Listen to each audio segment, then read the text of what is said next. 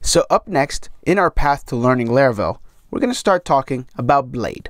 We already talked about Blade a little tiny bit in a couple of episodes, but we're going to dive deeper now into Blade.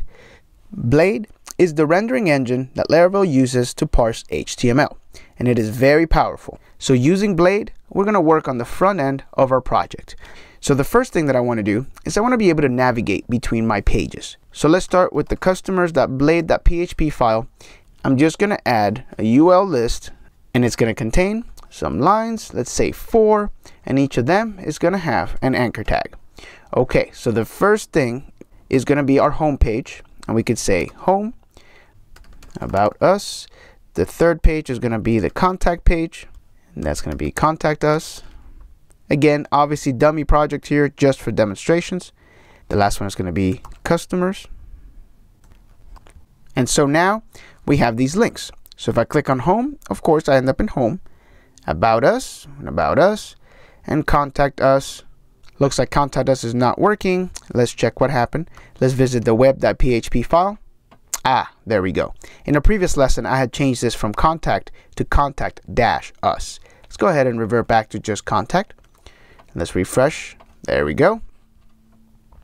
And customers, of course, we're our customers.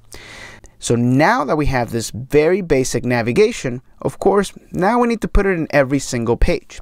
So what do? You'd have to copy it and then go to each of these pages and paste that in.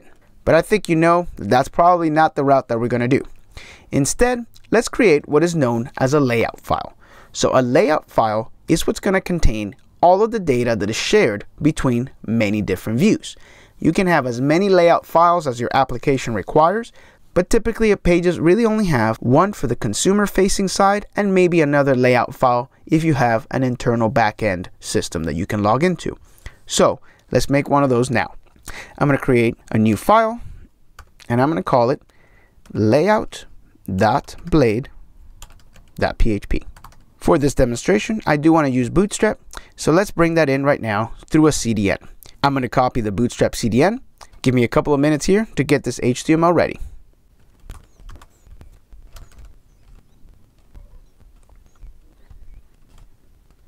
Alright, so let me just add that into my head. So we have that. Let me move this to the bottom. There we go. So we have our script tag there, and we have our CDN right here. So now I can label this as container, and as you can tell, we're pulling in Bootstrap. Awesome. Alright, so the first thing I want to do is let's find the example navigation bar here, and here is the basic navigation that we're going to use. So I'm going to copy this, and I'm just simply going to paste it right here, right after body. But now, of course, I need to change these links. So the first one is going to be home. Let's get rid of this active. So we'll say home, and home is going to go to just slash. The second one is going to be about us. That's going to go to about. The third link is going to be contact, contact us. And then we're going to need one more, and we're going to call this one customers. And of course, customers, we'll just say customer list. Okay, we can get rid of this disabled one. And there we go. So now we have our layout file. So this is the file that we're going to share along with all of the other views. But we need to tell Blade where exactly do we want to inject each individual file. And that is done with the yield command. So at yield, and we're going to say content. So that's all we're doing. What we're doing is we're telling Blade, go ahead and yield a space here for anything that is inside one of my child files, and just drop it in right in this section. So in our customers, we can get rid of this temporary navigation that we put here, and what we're going to add is at the top of the file at extends. And what are we extending? Well, we are extending the layout file.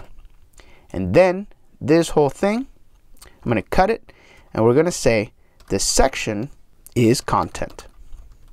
We'll paste that back in, and we'll say end section. So that's how Blade works. So in this layout file, again, this is all of the shared HTML that you're going to have between all of your files. And you're only going to set this up once, obviously. You can add as many sections as you need. You may want to add some stuff to the head. You may want to add some stuff to the body, and maybe some stuff for scripts.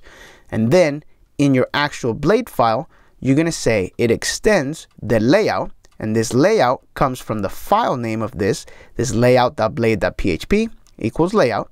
If this was called something else like app.blade.php, then of course here it would just say app. And then you start naming your section. Right now we only have the content section, so we only have one section. But if you had several sections, of course you could start a whole new section after this and call it your other section name here. Okay, obviously we don't have one, so let's get rid of that. Let's refresh the browser and see what we get. And there we are. So we are now leveraging Bootstrap, and we have the very basic navigation bar up here, and now we have our customers list. Let's keep refactoring through all of our views to add this in. So we're going to copy this top one. Let's go to the About page, and then let's add this to the top. Let's indent this and end section. Okay, let's visit the About Us page now. Nice. Okay, now let's do the contact page. Same thing. I'm going to go to the top, paste that in, make sure we indent this, and then at the end section. Hit save. All right, let's go to Contact Us. There we are. And now let's do the final one, the home. So obviously this home one is still the Laravel one. Let's go ahead and make our own. So let's go back to my routes file. So web.php. And what we're going to return here is just maybe a home view, which doesn't exist yet. So let's create it now. I'm going to duplicate this contact view, and let's just call it home.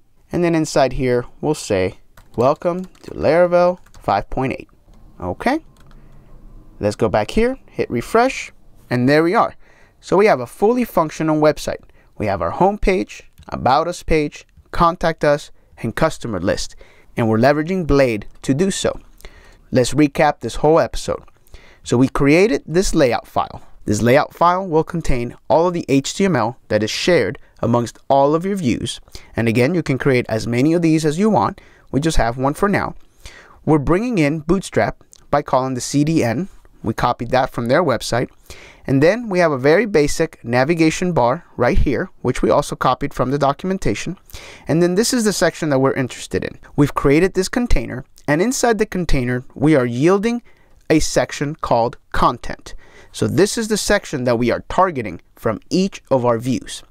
Now, if we look at our About view, for example, we are extending layout, and this layout name is coming from the layout.blade.php file that we created. And then we're starting a section, and the section that we are targeting is content. Again, content is this section that we are yielding right here. So all we're doing is we're changing this line for whatever we put in between this section and the end section. And so in this case, we're inserting an H1 with About Us and just a simple paragraph.